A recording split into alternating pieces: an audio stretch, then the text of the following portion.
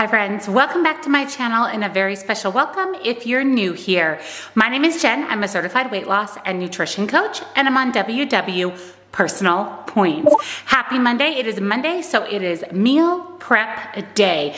I have 3 recipes for you today. 2 of them turned out like perfection and the other one was a bit of a fail. So if you're excited to see the 3 recipes that I have for you this week, give this video a big thumbs up.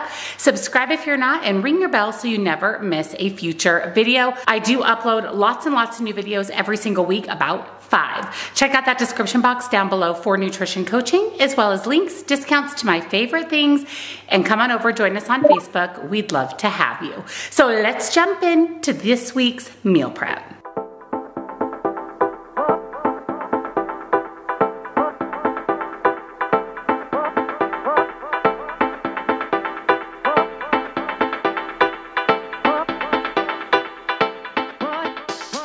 For my breakfast this week, I am making a homemade protein bar. And I'm really excited to share this recipe with you guys because protein isn't only found in meat and dairy. There are other great ways to get in lots and lots of protein. So this is a simple protein bar recipe, 6 ingredients. Let me show you what's in the recipe. First, you're going to need some whole milk, salt, sweetener of your choice. As always, I am using my LAKANTO monk fruit sweetener. That is my very, very favorite sweetener. Very similar to regular sugar. I will link it down below with 15% off for you.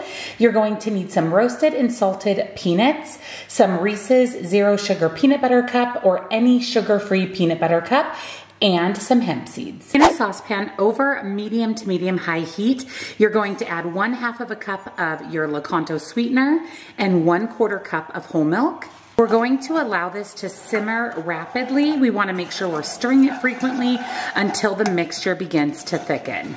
In the meantime, I'm going to chop up 12 zero sugar Reese's peanut butter cups.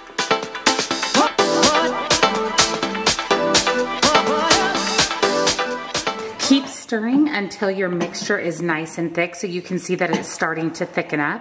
You want to make sure that you're constantly stirring so that it doesn't burn. Once your mixture is nice and thick, we're adding in 1 cup of hemp hearts, 1 cup of chopped peanuts, your chopped up zero sugar Reese's peanut butter cups, and a pinch of salt. Go ahead and stir all of that together, and then we're going to add it to a greased 9x9 baking dish.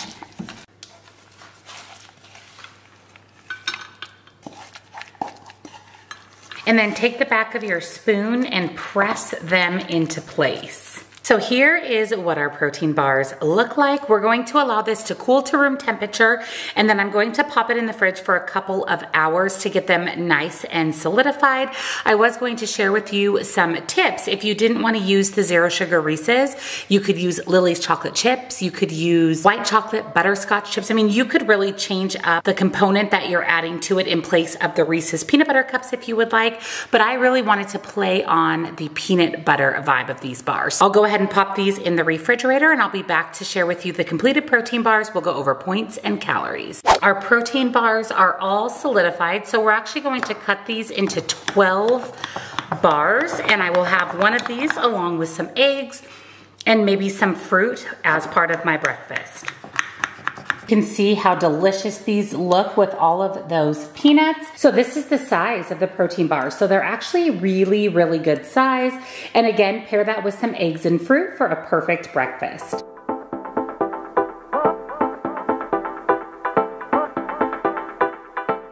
For my lunch this week, I am making a homemade chicken patty. I'm going to have this either on a bun or a low carb wrap or maybe even in a lettuce wrap. Lots of options with these, a really healthy version of a chicken patty. So let me show you what's in our recipe. First, you're going to need all-purpose flour, 1 pound of ground chicken, as lean as you can find, dill and parsley, you can use dried or fresh, salt, pepper, green onions, light mayonnaise, and an egg.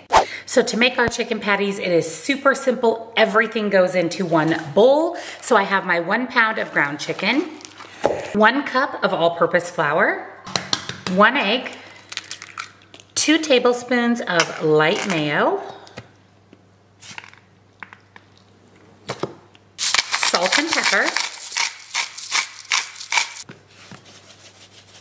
dill and parsley. And your green onion, this is 2 green onions chopped. Go ahead and stir that all together. Make sure you mix everything very, very well. You're going to spray a rather large skillet with some nonstick cooking spray, and we want 6 patties total. So I'm probably going to do 4 and then 2 maybe, because I don't think I'll be able to fit all 6 in my pan. Go ahead and form those out and then put them into your pan.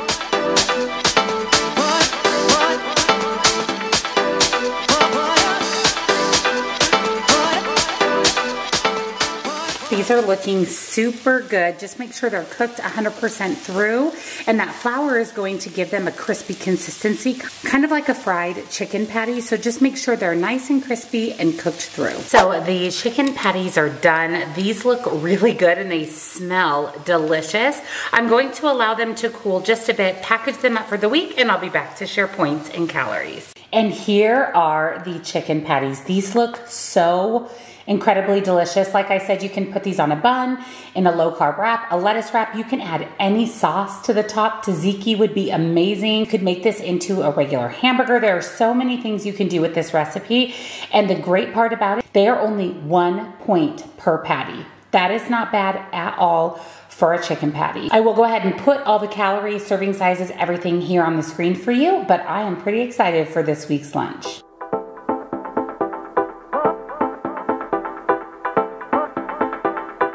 For a sweet treat this week, I am making strawberry pie. This is so bright and fresh for spring and summer and super, super easy. So let me show you what's in the recipe. First, you're going to need sweetener. Of course, again, I'm using LAKANTO. Don't forget that it is linked down below with 15% off for you.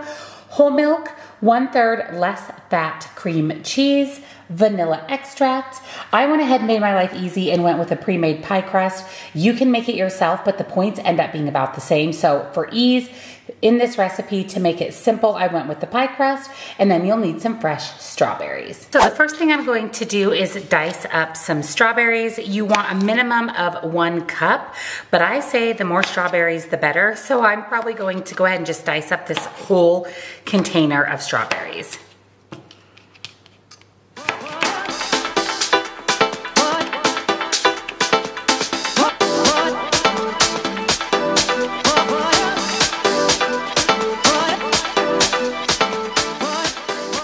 To do is add 1.5 cups of whole milk to a large bowl.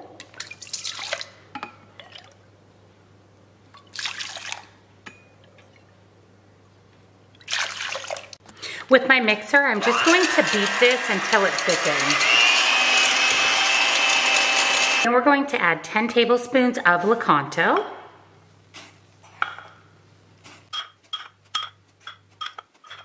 And then our 8 ounces of softened 1/3 less fat cream cheese, vanilla extract, and all of our diced strawberries.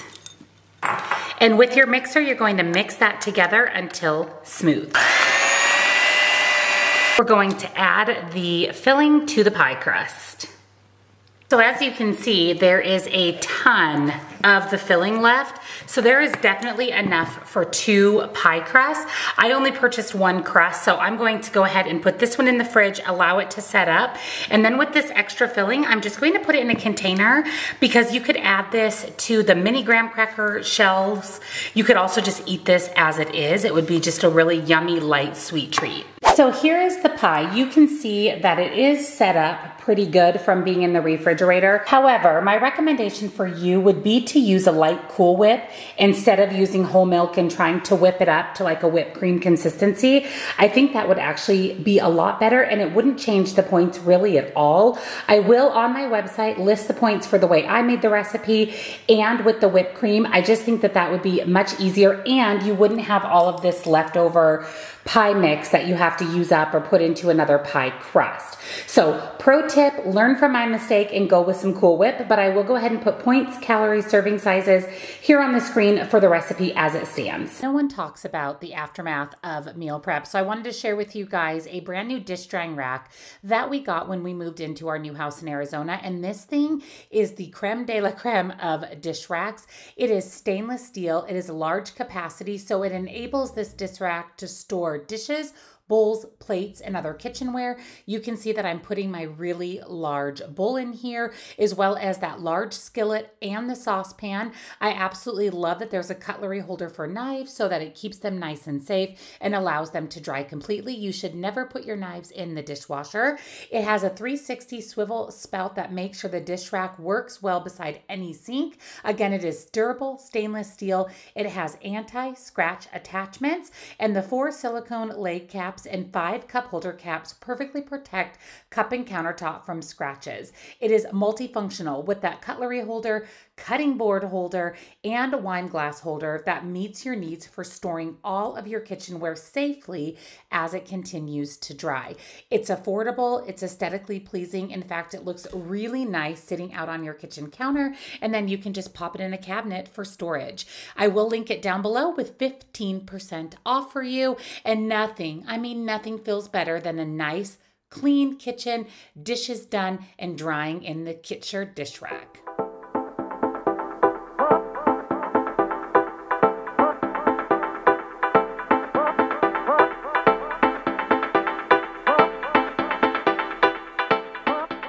Thank you for joining me on another weekly WW Meal Prep. Take my pro tip on that pie and change up that one ingredient and it should turn out perfect. I really hope you enjoyed these 3 recipes, and as always, they will be on my website that will be linked down in the description box for you, along with nutrition coaching, links, discounts to my favorite things, and don't forget to come on over, join us on Facebook. We'd love to have you. Give this video a thumbs up if you enjoyed it, and don't forget to subscribe. I'd love to have you join my community. Thank you so much for watching, friends. Happy Monday, and I'll see you next time. Bye.